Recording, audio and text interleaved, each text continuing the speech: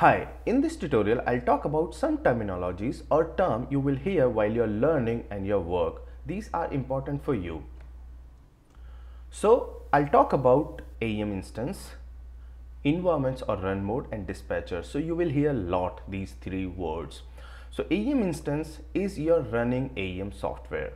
So if your software means AEM is running on your machine, so that you will call like you have a running AEM instance. If you have running two softwares, AEM softwares, okay, then you will say you have two running AEM instances. Basically, when you install AEM, that is a instance for you. Environments and run mode. Your AEM instance can be identified either a type of instance or the environment. Basically, it's a run mode. I'll talk about this.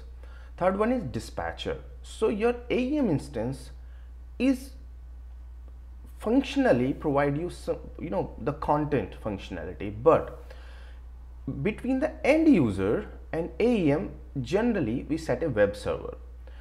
But web server does not know AEM. So we put a tiny module inside web server so that web server know how to interact with AEM. Okay. So that tiny module is called dispatcher. So whenever you want to check something on your web server, generally Apache or IIS, we call dispatcher.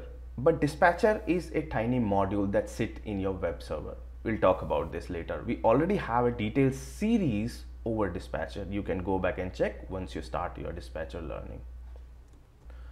Okay, so as I said, your AEM instance can be identified by two type of instance and your environment or run mode.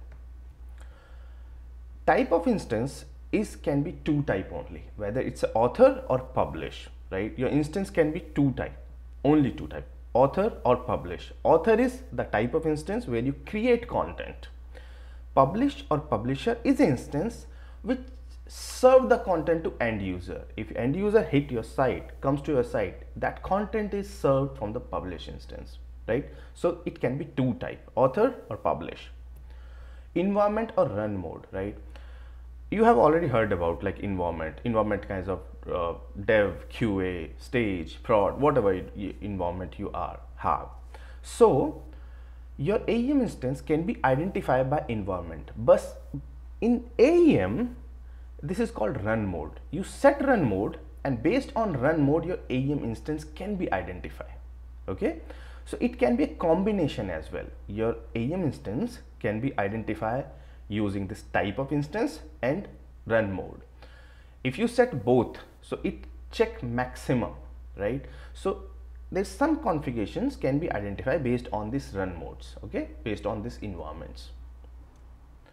So basically, why these type of means, how do you want to categorize these environments? So if you want to change the behavior of your execution of your code based on your environment, based on your type of instance, that you can do using these run modes. You can have some configuration which actually identify on which instance those configurations should be loaded.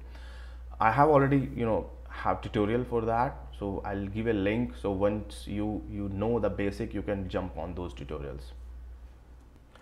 So how exactly at a high level content works, means how it works, how you create content, how end user access that is just a high level, and I'm not considering web server here.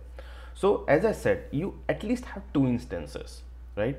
On your local, you can just have one for your learning, but at least a complete environment at least should have two instances.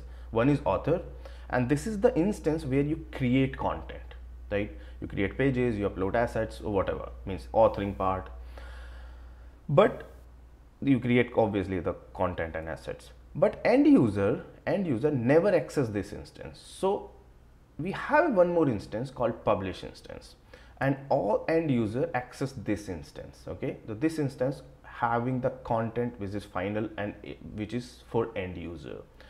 So you create content on the author, but end user access content from publish. So after creating content, you move that content from author to publish, and then term is called replication or publish. Earlier, before 6.0 version, we used to call it replication, but nowadays we used to call it publish. So you will find a button called publish, okay, but it's the same thing. If you find somewhere like replicate or replication. That's the same thing as publish. So you publish content from author to publish, and now once the content reached here publish, the content is ready to serve. This was just a high level. We'll see that in detail. We'll see that is happening with demos. I hope you understood. If you have any question, add your comment. Thank you.